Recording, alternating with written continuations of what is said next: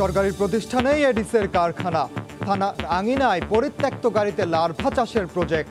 2 পুলিশের মৃত্যুর পরও নড়ছে না টনক। দায়িত্বে অবহেলার প্রমাণ মিললে ব্যবস্থা। দেখেন কতগুলো কামড় দিছে। যদি ডেঙ্গু হয় এটা দায়ভার কে নেবে? সামনে পিজি হসপিটাল আছে, বারডেম হসপিটাল আছে, রোগীদেরকে কামড়াইতে পারে। দুনিয়ার মশার আড়ত, মশার জন্ম হচ্ছে এখানে। এডিস মশার লার্ভা উৎপাদনের যথেষ্ট পরিবেশ বিরাজমান, অপরিচ্ছন্ন, তাহলে সেই সদস্যকে আমরা কৈফিয়তের আওতায় নিয়ে আসবো। হাসপাতালে আলাদা ওয়ার্ড খুলেও সামাল দেয়া যাচ্ছে না রোগীর চাপ। রাজশাহীতে 2 সপ্তাহের ক্র্যাশ প্রোগ্রাম শুরু।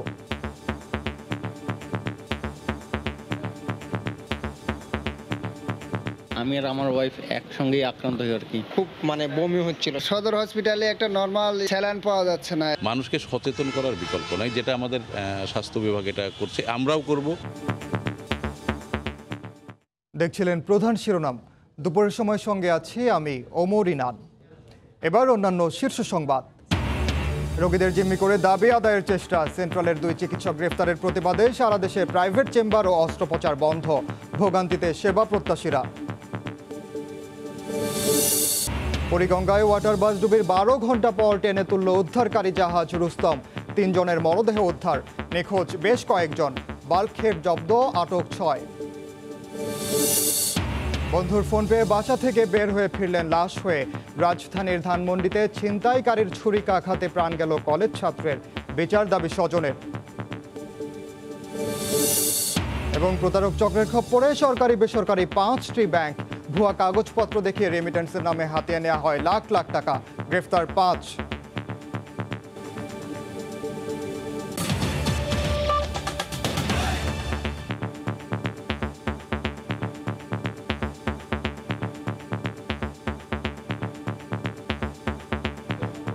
সরকারি প্রতিষ্ঠান অথচ থানার আশপাশে যেন চলছে জীবননাশী এডিস চাষের প্রজেক্ট। এরই মধ্যে ডেঙ্গু আক্রান্ত হয়ে মারা গেছেন পুলিশের 2 সদস্য। এরপরও টনক নড়ছে না কর্তৃপক্ষের। দেশজুড়ে এডিসের ভয়াবহ প্রাদুর্ভাবের মাঝে উদাসীনতার এমন চিত্র খুঁজে পাওয়া গেল রাজধানীর শাহবাগ থানায়। সরকারি প্রতিষ্ঠানের কাছ থেকে এমন অসহযোগিতা কাম্য নয় বলছেন বিশেষজ্ঞরা।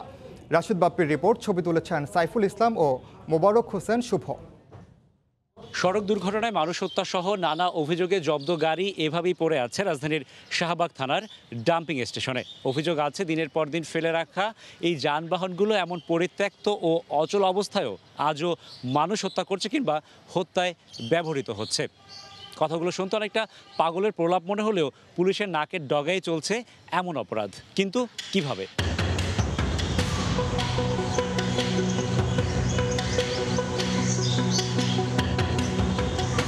যেখানে সেখানে ছড়িয়ে ছিটিয়ে থাকা জব্দ গাড়িগুলোই আমাদের টার্গেট। দেখতে চাই কি অবস্থায় আছে এগুলো।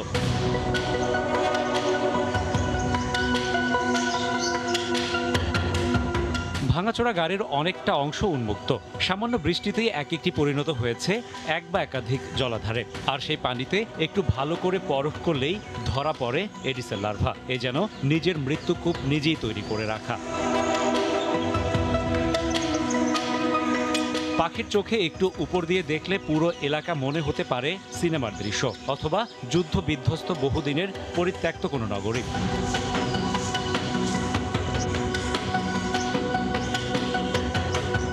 দিনের পর দিন, বছরের পর বছর এই ডাম্পিং স্টেশনেই তৈরি হচ্ছে লক্ষ কোটি মশা। একই তবে মশা তৈরির কারখানা। এটা তো পুরো মশার কারখানা বানায় ফেলছে। আমি এখানে দাঁড়াতে করতেছে। দেখেন কতগুলো কামড় দিছে। আমাকে যেভাবে মশা কামড় দিতেছে, আমার যদি ডেঙ্গু হয় এটা দায়ভার কে নেবে?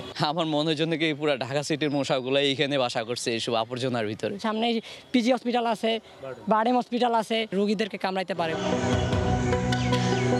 এবার দেখতে চাই থানার ভেতরের অবস্থা।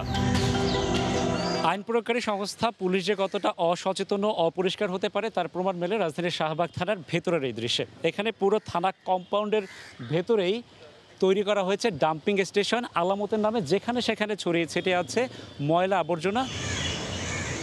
প্রচুর মশা। কোন কোন জায়গায়? এই সব জায়গাতে মশা, এগুলো নিয়ে তারপর থাকি যে একটু করে পরে হাতে মাখলাম। যেটা লাগাচ্ছেন কাজ হচ্ছে না, মশায় মানে এমন তার মনোভাব প্রকাশ করে যেটা কাজ হবে না, সেটা আরো পাওয়ারফুল লাগাও। এনে লাগাইলেন কানে হেনে এসে কামড় দিল, এই যে সেন্সিটিভিটি করে এরা বসে রয়েছে কামড় দিল, ওই ব্যারাকটার ভিতরে কি অবস্থা। এগুলো এখন কি করবে, এগুলো তো আলামত। তাহলে আলামতই তো এখন আপনাদের প্রাণ নাশের কারণ হবে। হ্যাঁ সেইটাই দুনিয়ার মশার আড়ত, মশার জন্ম হচ্ছে এখানে হাজার হাজার কোটি কোটি। এত মশার আরতির মধ্যে থাকেন, ভয় লাগে না? প্রতিদিন দেন না, ঘোড়াকাটা বাঘ আছে না, বাঘের মতো। হ্যাঁ, আর কামড়াইলে সঙ্গে সঙ্গে ফুলে উঠে, খালি চুলকায়। এর মধ্যে কতজনের জ্বর হয়েছে বা ডেঙ্গু হয়েছে? আনসার হয়েছে 3-4 জন, আমাদেরও 4-5 জন হয়েছে। আমারও তো হয়েছিল, আমি দ্রুত চিকিৎসা নিয়ে আসতে। ডেঙ্গু হয়েছিল। নজর দেয়া যাক ভবনের পেছনে। আবর্জনা কম থাকলেও ছোট ছোট পাত্রে জমা পানিতে অভাব নেই এডিসের লার্ভার। শুধুই কি তাই, ছবি নিতে গিয়ে পড়তে হয় উড়ন্ত মশার রোশানলে। সর্বত্রই মশার এমন ছড়াছড়ি, অথচ নির্বিকার থানা কর্তৃপক্ষ। এটা আপনার ভেতরেই কিন্তু ভাই, ভেতরে পিছনে অনেকগুলো আছে। ডেঙ্গু আক্রান্ত হয়ে এরই মধ্যে মারা গেছেন ঢাকা মেট্রোপলিটন পুলিশের 2 সদস্য। প্রতিদিনই বাড়ছে আক্রান্তের সংখ্যা। কোনো ইউনিট ভিজিটে যেয়ে যদি দেখে যে সেখানে এই এডিস মশার লার্ভা উৎপাদনের যথেষ্ট পরিবেশ বিরাজমান, অপরিচ্ছন্ন, তাহলে সেই সদস্যকে আমরা কৈফিয়তের আওতায় নিয়ে আসবো। সরকার যখন কোনো কিছু প্রচারণা চালায়, কোনো কিছু বাস্তবায়নের, তখন কিন্তু সবচেয়ে হলো সরকারি প্রতিষ্ঠানগুলো আগে সেটা বাস্তবায়ন করবে এবং তারা উদাহরণ সৃষ্টি করবে এবং সেই উদাহরণ দেখে মানুষ স্বতঃপ্রণোদিত হয়ে কাজ করবে। 2 সদস্যের মৃত্যুর পর প্রতিটি থানায় বিশেষ সতর্কতা জারি করেছে পুলিশ সদর দফতর। পরিত্যক্ত গাড়ির যেসব যন্ত্রাংশ বাইরে ছড়িয়ে ছিটিয়ে আছে এবং সামান্যতম পানি জমেছে, তার প্রায় প্রতিটিতেই পাওয়া যাচ্ছে এডিসের লার্ভা। এটি প্রমাণ করে শুধু শাহবাগ থানা নয়, অধিকাংশ থানার ডাম্পিং স্টেশন এরই মধ্যে পরিণত হয়েছে এডিসের উর্বর প্রজনন ক্ষেত্রে। এমন উদাসীনতা চলতে থাকলে এর মাসুল গুনতে হতে পারে মূল্যবান জীবন দিয়েই। রাশেদ বাপ্পি, সময় সংবাদ, ঢাকা। এদিকে ঢাকার বাইরে দিন দিন বাড়ছে ডেঙ্গু আক্রান্তের সংখ্যা। হাসপাতালে আলাদা ওয়ার্ড খুলেও সামাল দেওয়া যাচ্ছে না রোগীর চাপ। সবশেষ খবর জানাতে এই মুহূর্তে বরিশাল শের-ই বাংলা মেডিকেল কলেজ হাসপাতালে আছেন রিপোর্টার অপূর্ব। সরাসরি যাচ্ছি তার কাছে।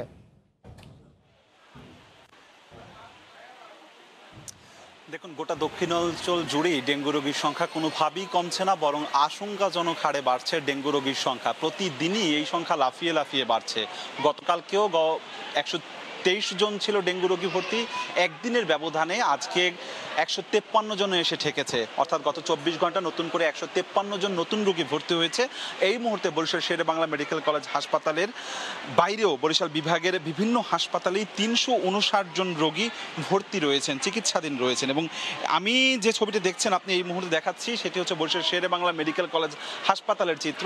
এই হাসপাতালেই সবথেকে সর্বাধিক রোগী ভর্তি রয়েছেন এবং এই এত পরিমাণ রোগীর চাপ, ফলে বেডে কিন্তু জায়গার সংকুলন হচ্ছে না এবং বেডের নিচে যে মেঝে রয়েছে সেই মেঝেতেও কিন্তু রোগীরা চিকিৎসা নিচ্ছেন বাধ্য হয়ে। এবং চিকিৎসকরাও বলছেন তারা এত রোগীর চাপ হওয়ায় তারা হিমশিম খেতে হচ্ছে। বরিশাল শেরে বাংলা মেডিকেল কলেজ হাসপাতালের যে মেডিসিন বিভাগ রয়েছে, সেই মেডিসিন বিভাগের যে ভবন, সেখানেই মূলত আলাদা জোন করে এই রোগীদেরকে চিকিৎসা দেওয়া হচ্ছে বলে জানিয়েছেন চিকিৎসকরা। তবে সাধারণ রোগীদের কিন্তু একটা অভিযোগ রয়েছে যে এখানে সাধারণ যে যারা রোগীরা রয়েছে তাদের সাথেই কিন্তু ডেঙ্গু রোগীদেরকেও রাখা হয়েছে। তবে এর বাইরেও আরও যে অভিযোগগুলো রয়েছে রোগীদের পক্ষ থেকে, এখানে কাঙ্ক্ষিত যে সেবা সেটি আসলে তাদের পক্ষ থেকে বলা হচ্ছে তারা পাচ্ছে না, কেননা হাসপাতালটিতেই আসলে পরিষ্কার পরিচ্ছন্নতার অভাব রয়েছে। তারা বলছেন যে চিকিৎসকরা বারবার আহ্বান জানাচ্ছেন, রোগীদেরকে পরিষ্কার পরিচ্ছন্ন থাকার জন্য আহ্বান জানাচ্ছে। তবে হাসপাতালের আশপাশ কিংবা হাসপাতালের মধ্যে হাসপাতালের যে বাথরুম রয়েছে সব জায়গাতেই আসলে অপরিষ্কার অপরিচ্ছন্নতা, সেটি আমাদের চোখে ধরা পড়ছে। এবং রোগীদেরকে বারবার কিন্তু মশারি টাঙানোর আহ্বান জানানো হলেও কার্যত তীব্র গরম থাকার কারণে রোগীরা বলছেন তারা আসলে মশারি টানাতে পারছে না। যে বেড বা যে ধারণ ক্ষমতা তার থেকে অনেক বেশি রোগী থাকার ফলে আসলে রোগীর চাপ থাকার কারণে এখানে তীব্র গরম রয়েছে। অন্যদিকে সিটি কর্পোরেশনের পক্ষ থেকে তারা নগরীর 30টি ওয়ার্ডেই কিন্তু প্রতিদিনই তারা তাদের মশক নিধন কার্যক্রম পরিচালনা করছে, কিন্তু কার্যত সন্ধ্যার পর বরিশাল নগরী কিন্তু মশার দখলে থাকে এবং ডেঙ্গু রোগীর সংখ্যাও কিন্তু প্রতিদিনই লাফিয়ে লাফিয়ে বাড়ছে। তো বরিশাল শেরে বাংলা মেডিকেল কলেজ হাসপাতাল থেকে আমার কাছে সবশেষ এতটুকুই খবর ছিল। ডেঙ্গু পরিস্থিতির খবর জানছিলাম আমরা বরিশাল থেকে। ঢাকা সেন্ট্রাল হাসপাতালের 2 চিকিৎসক গ্রেফতারের প্রতিবাদে সারা দেশে বেসরকারি হাসপাতালে প্রাইভেট চেম্বার ও অস্ত্রোপচার বন্ধ রয়েছে। পাশাপাশি প্রসূতি সেবাও দিচ্ছেন না চিকিৎসকরা। এতে চরম ভোগান্তিতে পড়েছেন রোগীরা। তবে সরকারি হাসপাতালে চিকিৎসা সেবা স্বাভাবিক রয়েছে। আমার একজন নিউরোসার্জারি ডাক্তার দরকার, উনি এখন ন্যাশনাল হসপিটালে এডমিট, কিন্তু আমি অনেক হসপিটালে যাচ্ছি, কোনো ডাক্তারই পাচ্ছি না, যেহেতু আমার আব্বুর অবস্থা একটু অনেকটা খারাপ। মাথায় মারাত্মক আঘাত পাওয়া বাবাকে নিয়ে ছেলে ছুটে আসেন বেসরকারি একটি হাসপাতালে, কিন্তু কর্মবিরতির জন্য নিউরোলজিস্ট অথবা বিশেষজ্ঞ কোনো চিকিৎসকের দেখা পাননি তিনি। ইতিমধ্যে চিকিৎসকের আশায় অসহায়ভাবে ঘুরেছেন চট্টগ্রামের হাসপাতালে। ফেনী, বরিশাল সহ দেশের অন্যান্য বেসরকারি হাসপাতালেরও চেম্বারে দেখা নেই চিকিৎসকের। সেবা নিতে গিয়ে হয়রানি আর দুর্ভোগের শিকার হয়ে ফিরে যেতে হচ্ছে রোগীদের। আর রোগীদের জিম্মি করে চিকিৎসকরা আন্দোলন করায় ক্ষোভ জানিয়েছেন স্বজনরাও। ডাক্তার হয়ে এখন রোগীদের কোনো সেবা দিচ্ছে না, নিজেদের স্বার্থে যদি এটা হয় জনগণ কোথায় যাবে? এদিকে ক্যামেরার সামনে কথা না বললেও আন্দোলনরত চিকিৎসকরা জানিয়েছেন সরকারি হাসপাতালগুলোতে সেবা দিলেও বেসরকারি হাসপাতালে কোনো ধরনের সেবাই দেবেন না তারা। চিকিৎসকদের এমন আচরণে বিব্রতকর অবস্থায় পড়েছেন বেসরকারি হাসপাতালে সংশ্লিষ্টরাও। প্রেগনেন্ট রোগী, তারপরে ভাঙাচুরার রোগীরা, এরা মারাত্মকভাবে অবহেলার শিকার হচ্ছে এবং তারা চিকিৎসা না পেয়ে তারা হতাশ অবস্থায় চলে যাচ্ছে। অনেক অসুস্থ রোগী এসে ফেরত যাচ্ছে। ওনারা আমাদেরকে জানিয়েছেন ওনারা চেম্বার করবেন না, যেটা আমাদের জন্য অত্যন্ত বিব্রতকর অবস্থায় আছি আমরা। ফেনীতে ৮৬টি, বরিশালে ৪৯টি এবং চট্টগ্রামে ৫ শতাধিক বেসরকারি হাসপাতাল ও ক্লিনিক রয়েছে। ফাহরিয়া ফারজানা, সময় সংবাদ। এই মুহূর্তে রাজধানীর গ্রিন রোডে আছেন সহকর্মী রোজিনা রোজি, চট্টগ্রামের মেহেদীবাগে আছেন ফেরদৌস লিপি এবং ফেনী শহরে আছেন আতিয়ার সজল। সরাসরি প্রথমে যাচ্ছি রোজির কাছে। উপর নির্যাতন, হামলা এবং নিরাপদ কর্মস্থলের দাবিতে আজকে সারা বাংলাদেশেই প্রাইভেট চেম্বার বন্ধ রেখেছেন চিকিৎসকরা। তারা আজকে কর্মবিরতি পালন করছেন। আমরা সকাল থেকে রাজধানীর বিভিন্ন হাসপাতাল ঘুরে দেখেছি যে আজকে প্রাইভেট চেম্বার বন্ধ রাখার কথা থাকলেও আমরা দেখেছি যে এর প্রভাব পড়েছে আউটডোরে এবং আমরা দেখেছি বিভিন্ন দেশের বিভিন্ন প্রান্ত থেকে রোগীরা এসেছেন এবং তারা এখানে এসে জানতে পেরেছেন যে আজকে চিকিৎসকরা কর্মবিরতিতে আছেন, যে কারণে তারা ভোগান্তিতে পড়েছেন এবং তারা ডাক্তার না দেখিয়েই তাদের আবার নিজ নিজ গন্তব্যস্থলে ফিরে যেতে হয়েছে তাদেরকে। তারা বলছেন, রোগীরা বলছেন যে বিনা নোটিশে এ ধরনের কর্মবিরতি তাদের জন্য আসলে দুঃখজনক এবং অনেক সিরিয়াস রোগী থাকার কারণে তারা অনেক ক্ষোভও প্রকাশ করেন। আমরা যতটুকু জানি যে আজকে প্রাইভেট চেম্বার বন্ধ থাকবে, কিন্তু আমরা হাসপাতাল ঘুরে দেখলাম যে এটার প্রভাব আউটডোরে পড়েছে এবং আউটডোরে কোনো চিকিৎসা সেবাই দেওয়া হচ্ছে না। হাসপাতাল কর্তৃপক্ষগুলোর সাথে আমরা কথা বলেছি, তারা আমাদেরকে জানিয়েছেন যে প্রাইভেট চেম্বার বন্ধ থাকলেও তাদের জরুরি সেবা চালু আছে এবং সেখানে সব ধরনের চিকিৎসাও দেওয়া হচ্ছে। এছাড়া ইনডোরে যে ভর্তি কার্যক্রম সেটাও চালু আছে।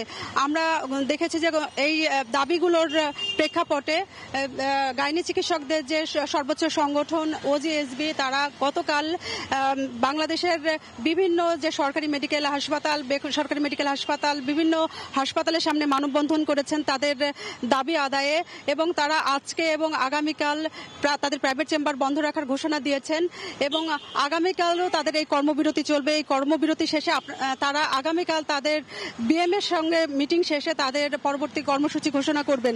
তো আমরা যতটুকু এখন পর্যন্ত আমরা যে হাসপাতালগুলোতে দেখছি যে রোগীরা সকাল থেকেই হাসপাতালগুলোতে এসেছেন এবং তারা তাদের কাঙ্ক্ষিত সেবা না পেয়ে তারা ক্ষোভ ঝেড়েছেন এবং তারা বিভিন্ন জায়গায় তারা অভিযোগও জানিয়েছেন, কিন্তু তারা কোনো সেবা পাচ্ছেন না। তো এই মুহূর্তে আমরা চট্টগ্রামের খবর জানতে আমাদের আরেক সহকর্মী ফেরদৌস লিপির কাছে চলে যাচ্ছি সেখানকার অবস্থা জানতে।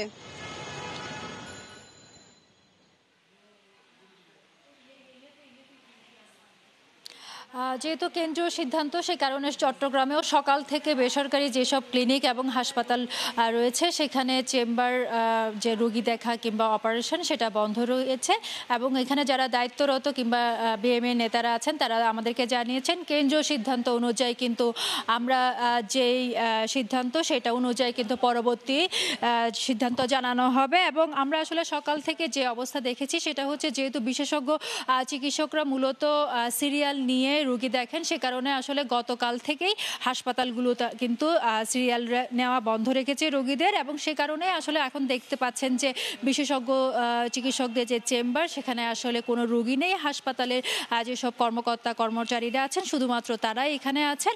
তবে হাসপাতাল কর্তৃপক্ষগুলো আমাদেরকে জানিয়েছেন যে তারা ইমার্জেন্সি যে সেবা কিংবা প্রাথমিক যে চিকিৎসা সেবা সেটা কিন্তু দেয়া হচ্ছে, শুধুমাত্র বিশেষজ্ঞ চিকিৎসকরা চেম্বার করছে না এবং তারা যে অপারেশনগুলো করার কথা সেগুলো করছেন না, কিন্তু হাসপাতালের যে অন্যান্য সেবা সেগুলো রয়েছে। তবে আমরা সকাল থেকে কিন্তু এই যে বিশেষজ্ঞ চিকিৎসকরা চেম্বার করছে না সেটার জন্য কিন্তু দুর্ভোগ দেখেছি, বিশেষ করে অ্যাক্সিডেন্ট সহ তাৎক্ষণিকভাবে যে বিভিন্ন ধরনের রোগীরা আসছেন তারা কিন্তু অনেকে বিশেষজ্ঞ চিকিৎসক বা দেখানোর প্রয়োজন পড়ছে, কিন্তু সেই সুযোগটা কিন্তু তারা পাচ্ছেন না, ফলে অনেকেই কিন্তু হাসপাতাল থেকে ফিরে যাচ্ছেন এবং দুর্ভোগে পড়ছেন। কিন্তু যারা কর্তৃপক্ষ আছেন তারা আমাদেরকে জানিয়েছেন যেহেতু এটা কেন্দ্রীয় সিদ্ধান্ত অনুযায়ী এই ধর্মঘটটা চলছে, সে কারণে যতক্ষণ পর্যন্ত আসলে কেন্দ্রীয় কোনো সিদ্ধান্ত আসবে না প্রত্যাহারে ততক্ষণ পর্যন্ত কিন্তু তারা এই ধর্মঘট চালাবেন, এবং এখনো পর্যন্ত যে সিদ্ধান্ত সেটা হচ্ছে আজকে এবং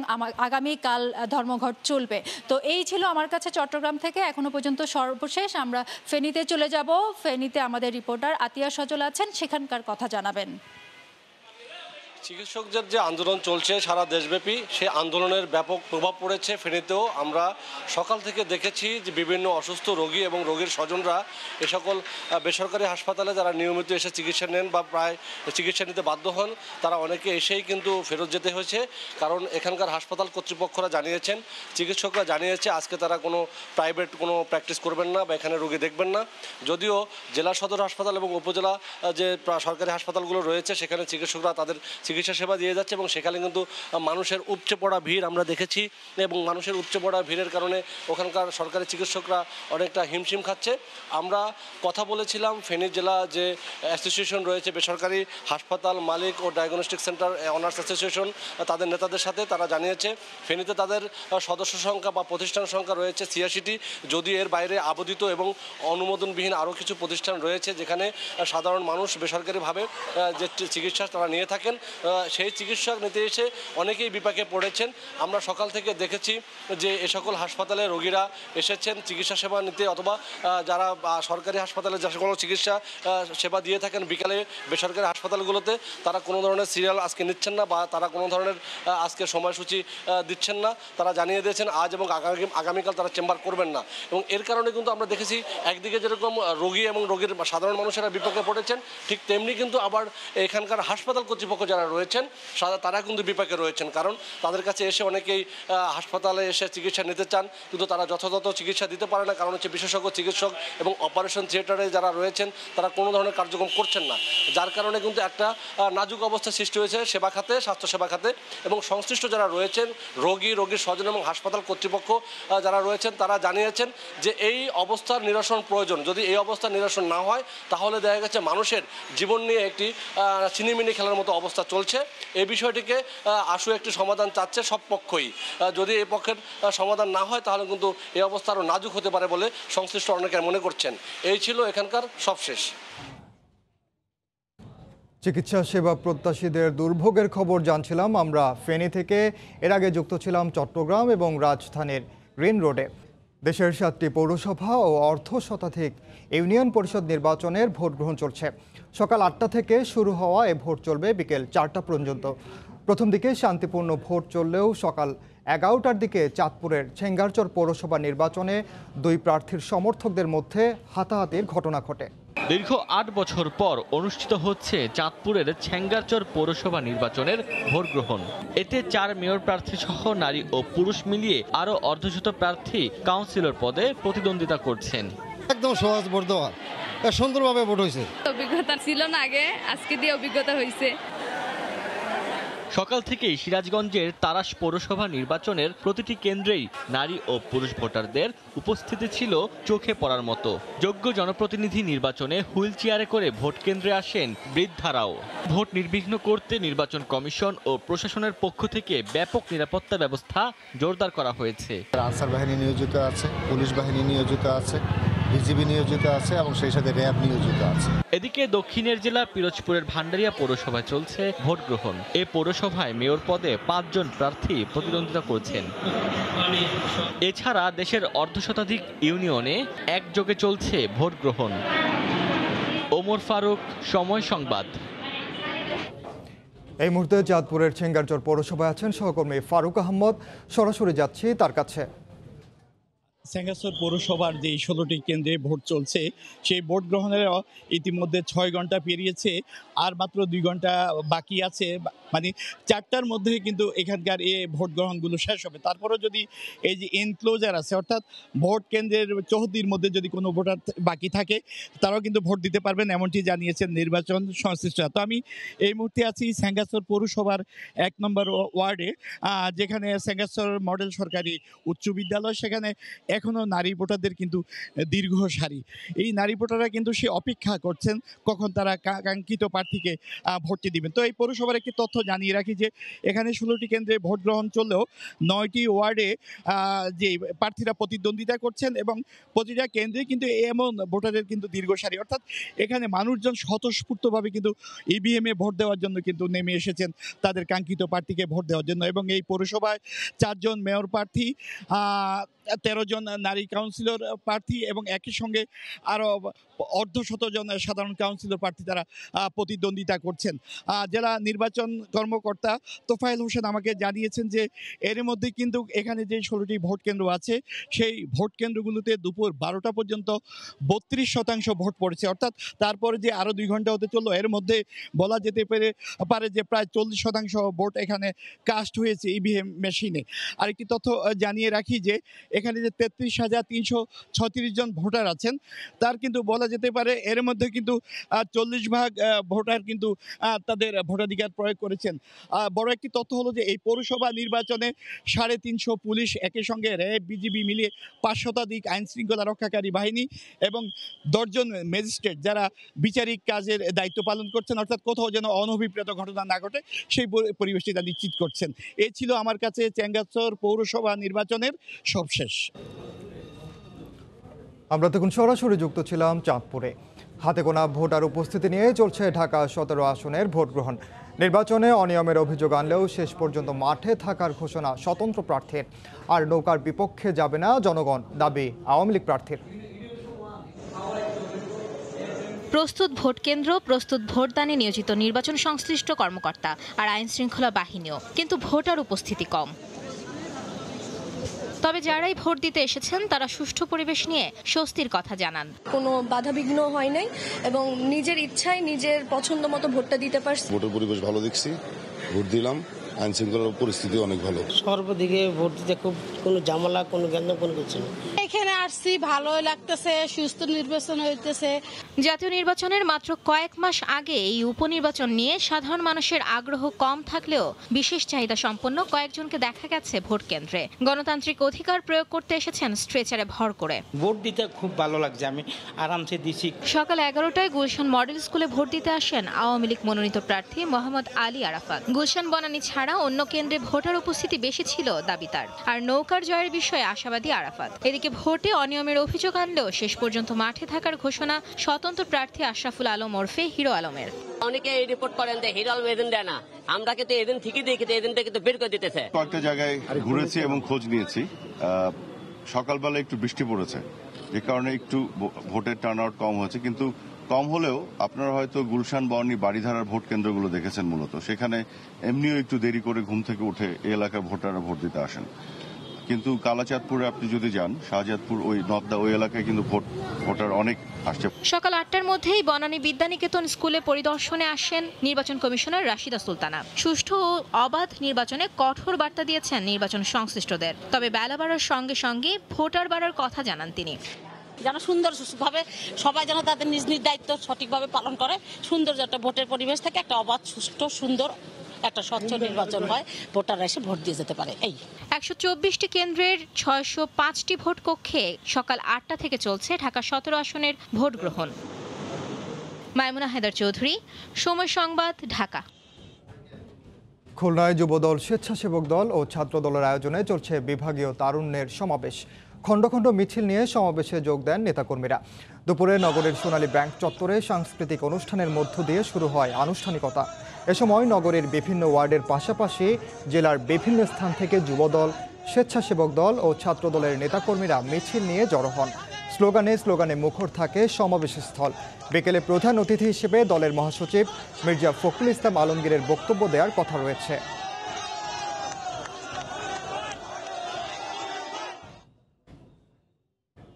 সফরের 10ম দিনে সংবাদপত্রের কয়েকজন সম্পাদকের সঙ্গে সাক্ষাৎ করেছে ইইউ প্রাক নির্বাচনী পর্যবেক্ষক দল। গুলশানের ইইউ দূতাবাসে সকাল 10:30টায় শুরু হয়ে ঘণ্টাখানেক চলে আলোচনা। এতে অংশ নেন ডেইলি অবজারভার পত্রিকার সম্পাদক ইকবাল সোবহান চৌধুরী, নিউজ পত্রিকার সম্পাদক নুরুল কবির, দ্য বিজনেস স্ট্যান্ডার্ডের সম্পাদক ইনাম আহমেদ এবং প্রথম আলোর ইংরেজি সম্পাদক আয়েশা সিদ্দিক। আলোচনা শেষে বেরিয়ে তারা জানান, সুষ্ঠু নির্বাচনের জন্য গণমাধ্যম ভূমিকা রাখবে বলে ইইউ প্রতিনিধিদের জানানো হয়েছে।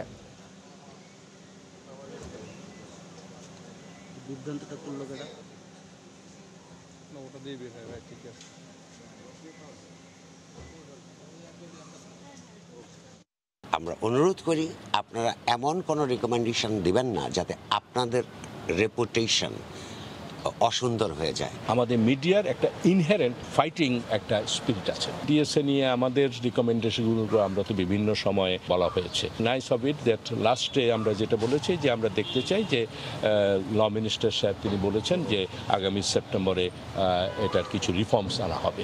তো আমরা দেখতে চাই যে কি রিফর্মস আসছে। রাজধানীর সদরঘাট এলাকায় বুড়িগঙ্গায় বাল্কহেডের ধাক্কায় ওয়াটার বাস ডুবির 12 ঘন্টা পর টেনে তুলল উদ্ধারকারী জাহাজ রুস্তম। এখন পর্যন্ত 3 জনের মরদেহ উদ্ধার করা হয়েছে। বিআইডব্লিউটিএ 4-5 জন নিখোঁজের কথা জানালেও স্থানীয়দের দাবি এ সংখ্যা আরও বেশি। এ ঘটনায় বাল্কহেডের চালকসহ 6 জনকে আটক করা হয়েছে। দীর্ঘ 12 ঘন্টা পর উদ্ধার করা হয় কেরানীগঞ্জের তেলঘাটে ডুবে যাওয়া ওয়াটার বাসটি। ডুবে যাওয়া ওয়াটার বাসটি উদ্ধারে সোমবার ভোরে পোস্তগোলা ব্রিজের কাছে এসে পৌঁছায় উদ্ধারকারী জাহাজ রুস্তম। সেটি পোস্তগোলা ব্রিজ পার হতে না পারায় ডুবে যাওয়া ওয়াটার বাসকে পোস্তগোলা ব্রিজের নিচে টেনে নিয়ে আসা হয়। সেখানে উদ্ধার কাজ শুরু করে রুস্তম। প্রায় 2 ঘন্টার চেষ্টায় তীরে নিয়ে আসা হয় জাহাজটিকে। তবে ওয়াটার বাসের ভেতরে কোনো মৃতদেহ পাওয়া যায়নি। এর আগে স্বজন হারানো আহাজারিতে ভারী হয়ে উঠে কেরানীগঞ্জের তেলঘাট এলাকা। নিখোঁজদের সন্ধানে চলে ফায়ার সার্ভিসের ডুবুরি দলের উদ্ধার কাজ। নদীর পাড়ে প্রিয়জনের নির্মম ভাগ্য জানার অপেক্ষায় স্বজনরা। ছেলে চাই, আমার ছেলে চাই, আমি আর কিছু চাই না বাবা আপনার কাছে। ফোন দেওয়া বলতেছে যে আপু তুই তাড়াতাড়ি রেডি হ, আমি ওয়াটার বাসে উঠে গেছি, আমি 5 মিনিটের মধ্যে পার হয়ে যাব, এর মধ্যে তুই রেডি হ। এই পর্যন্ত পরে তো আমার কেউ জানে না যে ওয়াটার বাস এদিক দিয়ে ডুবে গেছে। যে চালাইছে ওয়াটার বাসটা সেটা পাইলট ছিল না, সেটা অন্য লোক ছিল। বিআইডব্লিউটিএ জানায় ডুবে যাওয়া ওয়াটার বাস উদ্ধার কাজ সম্পূর্ণ করেছেন তারা 5-6 জন নিখোঁজের কথা জানালেও স্থানীয়দের দাবি এ সংখ্যা অনেক বেশি।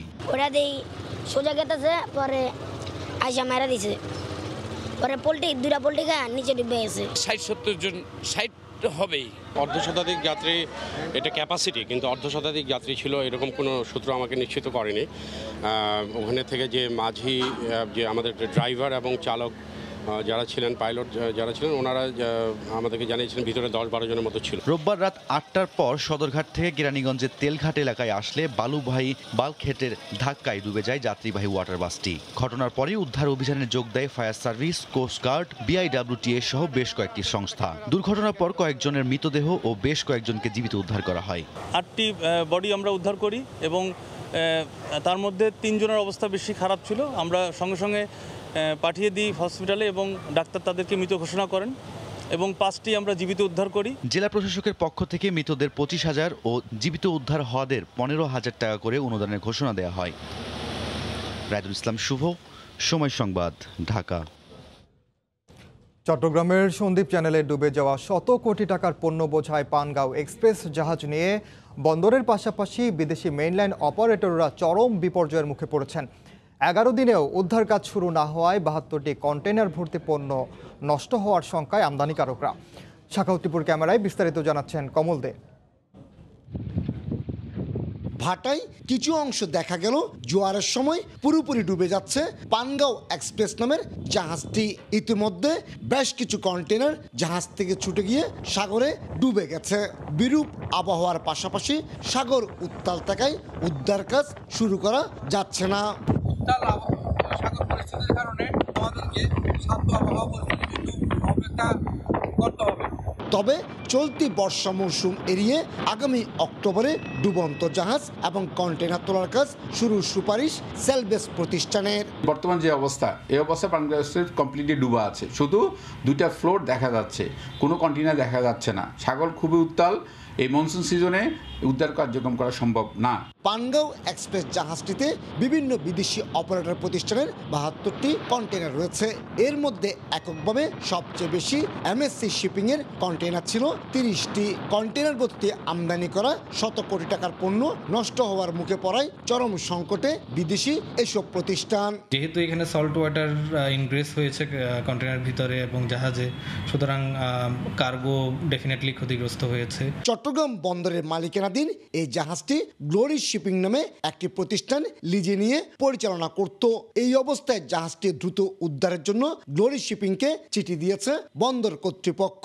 যারা এটা দীর্ঘমেয়াদী লিজ নিয়েছেন আমাদের কাছ থেকে, তারা এই বিষয়টা নিয়ে মোটামুটি এটা সার্ভে করছেন এবং সার্ভে করার পরে যারা যারা এটার কার্গো ওনার, তাদের ক্লেম অনুযায়ী তারা সেটা ব্যবস্থা করবে ইন্স্যুরেন্স কোম্পানির সাথে।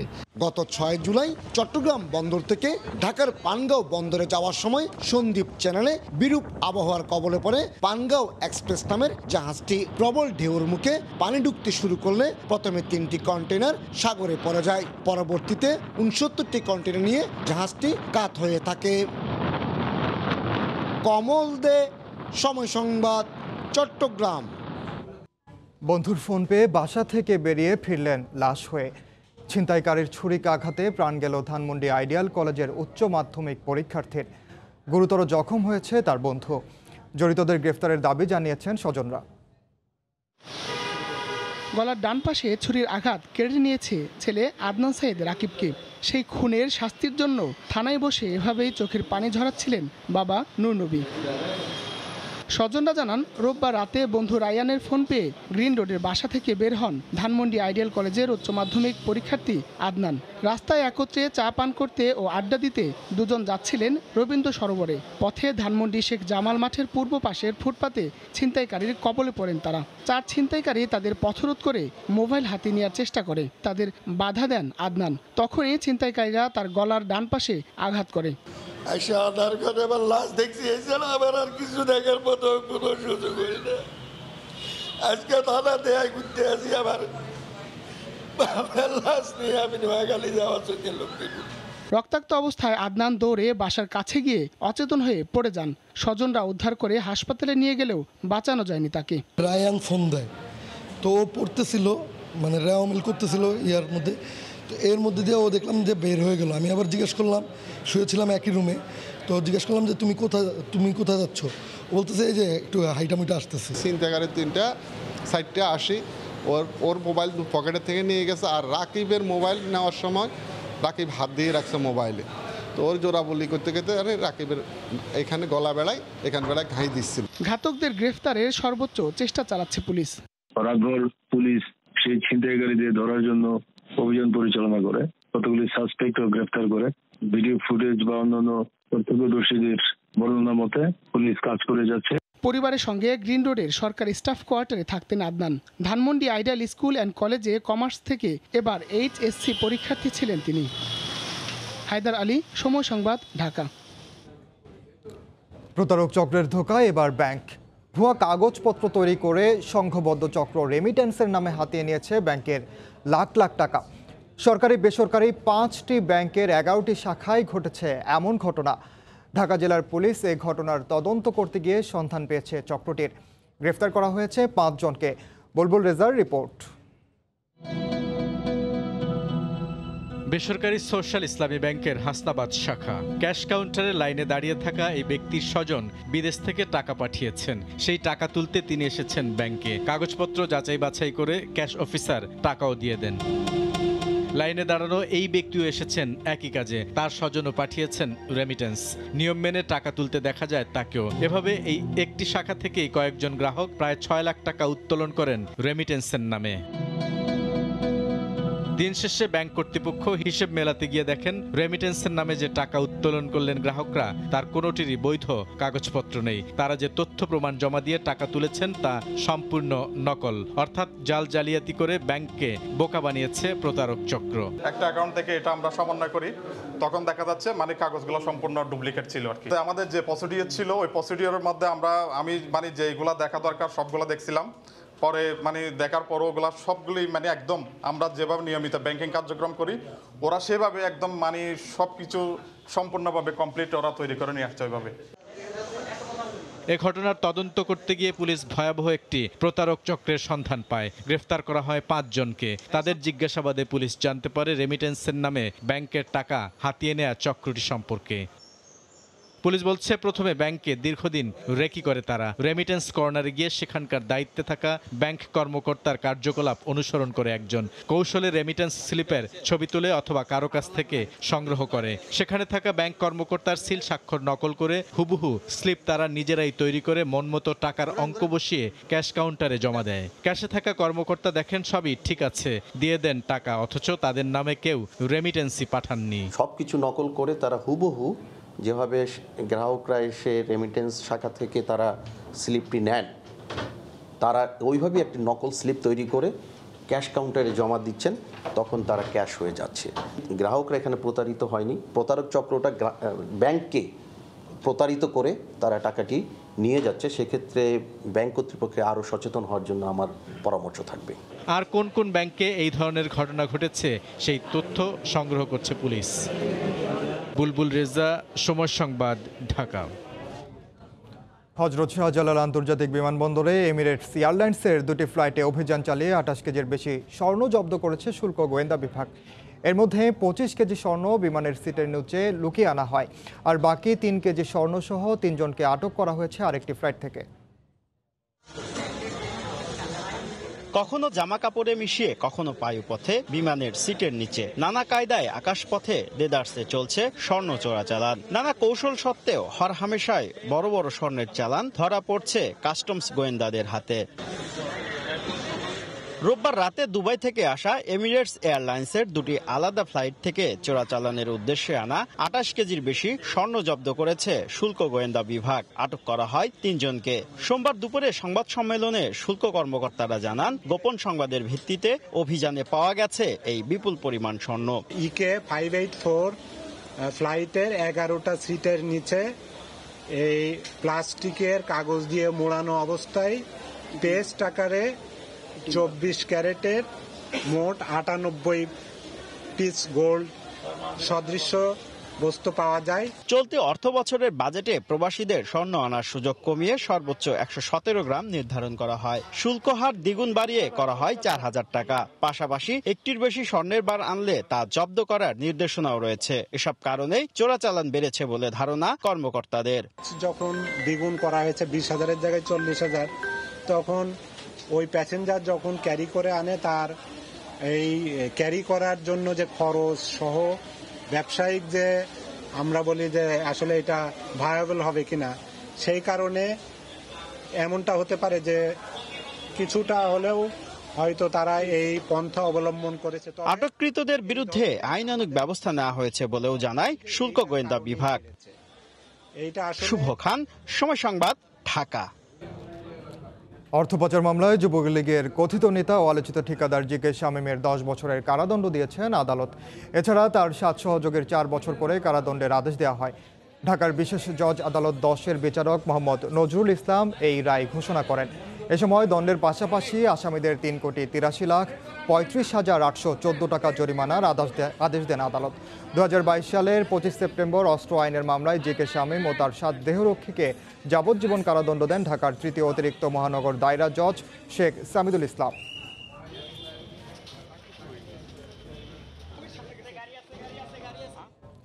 ডক্টর ইউনূসকে 12 কোটি টাকা দান করে দিতে হাইকোর্টের রায় স্থগিত করেননি আপিল বিভাগ।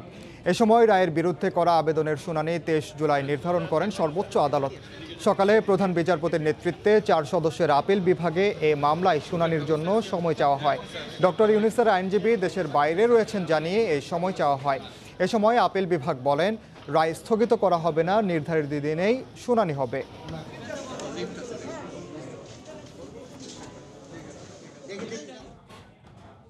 দেশের বাইরের খবর। ভয়াবহ বন্যা ও ভূমিধসে বিপর্যস্ত দক্ষিণ কোরিয়ায় মৃতের সংখ্যা বেড়ে 40 জনে দাঁড়িয়েছে। এখনও টানেলে আটকে আছেন অনেকে। বন্যায় ক্ষতিগ্রস্তদের সব ধরনের সহায়তার আশ্বাস দিয়েছেন দেশটির প্রেসিডেন্ট। দক্ষিণ কোরিয়া থেকে মোহাম্মদ হানিফের রিপোর্ট। টানা বৃষ্টিতে দক্ষিণ কোরিয়ার মধ্যাঞ্চলে নদ নদীর পানি বেড়েছে। হাঙ্গাং নদীর পানি বিপদসীমার উপর দিয়ে প্রবাহিত হচ্ছে। পানির তোড়ে ভেঙেছে বাঁধ, ধসে পড়েছে পাহাড়, বাড়ছে প্রাণহানিও। বন্যায় সবচেয়ে নাজুক অবস্থা দক্ষিণ পূর্বাঞ্চলীয় নর্থ গিয়াংসান এবং চুংচাং প্রদেশের বেশ কয়েকটি এলাকা। অঞ্চলগুলোতে গেল কয়েকদিনের রেকর্ডে 900 মিলিমিটার পর্যন্ত বৃষ্টি রেকর্ড করা হয়েছে। প্লাবিত হয়েছে অন্তত 20,000 হেক্টর কৃষিজমি। এছাড়াও ভূমিধসে বেশ কয়েকজনের মৃত্যু হয়েছে। এখনো অনেকে নিখোঁজ থাকায় মৃত্যুর সংখ্যা বাড়তে পারে বলে আশঙ্কা করছে কর্তৃপক্ষ। এই পরিস্থিতির মধ্যেই দক্ষিণ পশ্চিম জিওল্লা, সুংসেন এবং গিয়ংসাং প্রদেশে নতুন করে 250 মিলিমিটার বৃষ্টিপাতের পূর্বাভাস দিয়েছে দেশটির আবহাওয়া দপ্তর। এতে দুর্ঘটনা এড়াতে 14টি শহরে প্রায় 10,000 বাসিন্দাকে নিরাপদে সরিয়ে নেওয়া হয়েছে। এদিকে বন্যা পরিস্থিতি মোকাবেলায় সংশ্লিষ্টদের সব ধরনের প্রচেষ্টা অব্যাহত রাখার নির্দেশ দিয়েছেন প্রেসিডেন্ট ইয়ন সক ইয়োল। সোমবার সংবাদ সম্মেলনে দুর্যোগ মানুষের জন্য সব রকমের সহায়তার আশ্বাস দেন দেশটির প্রেসিডেন্ট। 이러한 기후 변화 이 상황을 বন্যা পরিস্থিতি খুবই নাজুক, তবে পরিস্থিতি নিয়ন্ত্রণে আমরা সব রকমের চেষ্টা চালিয়ে যাচ্ছি। গেল শনিবার দেশটির মধ্যাঞ্চলীয় শহর সেউংজুর একটি আন্ডারগ্রাউন্ড টানেলের বন্যার পানি তলিয়ে যায়। এতে ভেতরে ঠিক কতজন আটকে আছে তা জানা না গেলেও বাসসহ 15টি গাড়ি ডুবে আছে। এখন পর্যন্ত বেশ কয়েকজনের মরদেহ উদ্ধার করা হয়েছে। দমকল বাহিনী, পুলিশ ও সেনাবাহিনী অন্তত 900 কর্মী অভিযান চালিয়ে যাচ্ছেন। ভূমির 70% পাহাড়ে ঘেরা দক্ষিণ কোরিয়া প্রতি বছরই বন্যা আর ভূমিধসের মুখোমুখি হচ্ছে। বন্যার পানি টানেলের দিকে যাওয়ার কারণে আশঙ্কাজনক হারে বাড়ছে মৃত্যুর সংখ্যা। আর এই পানি নিষ্কাশনের ব্যবস্থা যদি না করা হয়, কোরিয়াকে কঠোর পরিস্থিতির মুখোমুখি হতে হবে বলে মনে করছেন বিশ্লেষকরা। মোহাম্মদ হানিফ, সময় সংবাদ, দক্ষিণ কোরিয়া। খেলার খবর। এশিয়া ও বিশ্বকাপের জন্য আগামী 29 জুলাই শুরু হবে বাংলাদেশ দলের কন্ডিশনিং ক্যাম্প। প্রাথমিকভাবে ডাকা হবে 27 থেকে 28 জন ক্রিকেটারকে, যেখানে রাখা হতে পারে চলমান ইমার্জিং এশিয়া কাপে ভালো করা ক্রিকেটারদেরও। মেডিকেল টিম সবুজ সংকেত দিলে তামিম ইকবালও থাকবেন ক্যাম্পে। যদিও মাহমুদুল্লাহ রিয়াদকে এখনও নেওয়া হয়নি কোনো সিদ্ধান্ত। ক্যাম্পে সুযোগ পাওয়া ক্রিকেটারদের তালিকা আগামী সপ্তাহে জানাবে বিসিবি। সামনে এশিয়া কাপ আছে, বিশ্বকাপ আছে, তারপর নিউজিল্যান্ড আছে মাঝখানে। তো সব কিছু মিলে সার্বিক এই 29 তারিখ থেকে যে কন্ডিশনিং ক্যাম্প হবে, ঠিক এটা নিয়ে আমরা আলোচনা করেছি। একটা বড় স্কোয়াডই আমরা ওখানে দিব, প্রায় 27-28 জনের। 7 নম্বর আর 1 নম্বর না, ব্যাকআপ ওপেনার না, এখানে সব বিষয় নিয়ে আলোচনা ঠিক ওইভাবেই খেলোয়াড়দের নেওয়া হচ্ছে, যাতে একটা প্লেসে 2 জন খেলোয়াড় থাকে, ওইভাবে চিন্তা করে আগাচ্ছে। এটা এইভাবে আমি এখন বলতে পারবো না। আমরা ফাইনাল স্কোয়াডটা করিনি, আমরা আগামী 22 তারিখের মধ্যে ফাইনাল স্কোয়াডটা করার পরে তারপরে আমরা এটা আপডেটটা দিতে পারবো। জমকালো আয়োজনে লিওনেল মেসিকে বরণ করে নিল ইন্টার মায়ামি। ফ্লোরিডায় ক্লাবের হোম ভেন্যুতে আনুষ্ঠানিকভাবে দর্শকদের সামনে এলেন বিশ্বকাপ জয়ী ফুটবলার। মেসিকে এক নজর দেখতে বাজে আবহাওয়া উপেক্ষা করে স্টেডিয়ামে উপস্থিত হন হাজার হাজার দর্শক। 10 নম্বর জার্সি তুলে দেওয়া হয় তার হাতে। সংক্ষিপ্ত বক্তব্যে ইন্টার মায়ামিকে দারুণ সময় উপহার দেওয়ার প্রতিশ্রুতি দেন আর্জেন্টাইন তারকা। ফোর্ট লডারডেল উৎসবের মঞ্চ। ফ্লোরিডা জুড়ে ধ্বনিত হচ্ছে বিয়েনভেনিও। স্প্যানিশ শব্দটির বাংলা অর্থ স্বাগতম। একজন ফুটবল জাদুকরকে বরণ করে নিতে মায়ামিতে সাজ সাজ রব। বাংলাদেশ সময় ভোর 6টায় শুরু হওয়ার কথা ছিল আনুষ্ঠানিকতা, কিন্তু বৃষ্টির কারণে প্রায় 1 ঘন্টা পিছিয়ে যায় অফিসিয়াল আনভেইলিং সেরেমনি। স্প্যানিশ সার্জিও বুস্কেটসের পরিচয় পর্ব শেষ হওয়ার পর মঞ্চে আসেন মেসি।